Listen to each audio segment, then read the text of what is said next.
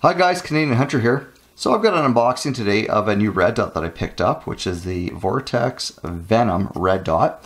And this is for a new project of mine. I shouldn't say project, I guess. It's for a new firearm. And it's for a handgun that is more of a sort of a competition style gun that I've ordered, and it is on its way. So the gun that I ordered is, I thought, well, it is actually, it's really hard to kind of get in Canada. And from what I can tell, it's just been released in Canada. My American friends have been able to get this gun for, I would say, the last year probably for sure. But all I'm going to say is it's a competition style firearm, handgun, that comes with mounts for a red dot. So pretty excited about that.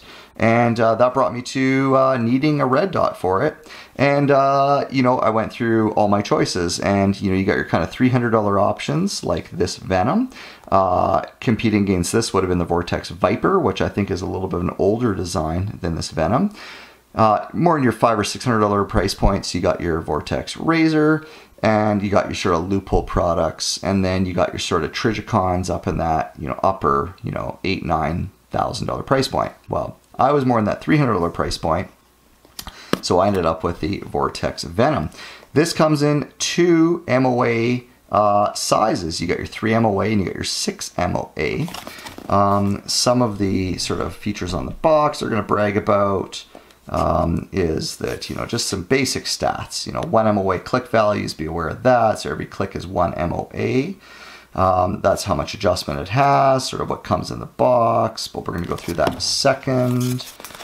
And this is some of the Vortex propaganda, you know, fully multi-coated, anti-reflective, blah, blah, blah.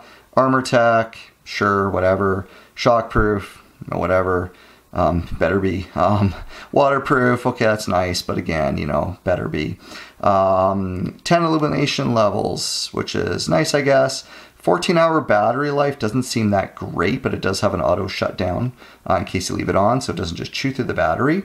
Auto or manual brightness, which I think is a really cool feature. I didn't look to see even if the Viper had that feature or not, but I knew this one had it, and I really was excited to go for this Venom, just knowing that it's a newer product from Vortex, and just hoping that it's maybe just a little bit nicer featured than maybe some of the older products that are out there. What's in the box? So you get, you know, your typical manual. It is pretty detailed. Goes through all the basic features. There isn't that much that you can really adjust. I mean, it just goes through how to turn it on, how to turn it off, how to adjust the brightness, how to enable that auto mode, how to install the battery, dust cover, whatever, you know, mounting it, things like that. Cleaning cloth does have, you know, the silk screening on it. If it was me, I would use the back side. That feels a bit abrasive. Cool that it has it though. You know, whatever, it's nice. Simple Allen key. You know, they're giving you everything to mount this thing properly and to adjust it properly. They give you, this thing feels pretty decent actually. They give you a bit of their like little screwdriver. The thick side here is to open and close your battery cover. I've already put the battery in. Works really, really well. Fit like perfect. Obviously, it's made for it. And then you got your sort of finer end. That's for doing your elevation windage adjustments. It's nice that it has that. They give you a Picatinny style mount because, of course, they don't know what you're putting it on. I will leave that in the box because, again, I'm mounting this on a handgun that's already going to come with my mounts. They do give you some screws here. They give you 3 screws. You'll never need 2, but they give you, you know, an extra one. Again, I feel like they're thinking of everything. They give you a simple little dust cover, and it is, let's zoom in here a little bit. It is Vortex branded there, Venom branded there. I did notice there was a little bit of sort of glue or something from the packaging that was on this, but nothing got on the red dot. In fact, the red dot comes completely sealed in plastic. And this is the red dot itself, so I'm hoping to get good focus here. So this is the red dot. So Vortex Venom 3 MOA.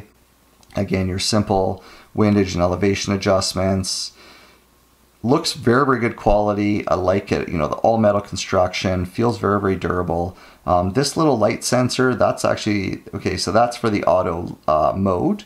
And again, how that's going to work, hit the button once, and it should turn it on. Again, camera, so we're going to see how this is going to work here on camera. So let's see, power button. It is on, I just can't get it lined up. Anyway, hold the down button, that's going to turn the red dot off. Hold it up, that's going to turn it on. Let this focus, there we go. Hold it up, turns it on. Once it's on, hold it until it blinks 3 times. Then you're in auto mode, so then the brightness of the red dot will adjust accordingly to the light level.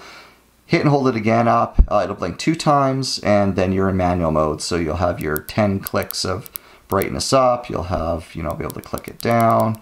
Hold the down button for a few seconds, turns the red dot off. It does have auto off, but if you saw the 14-hour battery life, that's not the greatest, so you probably don't want to be turning it off. But that's it. So real simple red dot. I think this is gonna be absolutely perfect for what it's going on. And that's it really. So if you're looking for a red dot around $300, give or take, depending on what country you live in, I think this is a really good option. Vortex Venom. If you like this video, guys, hit that like button, and as always, please click subscribe.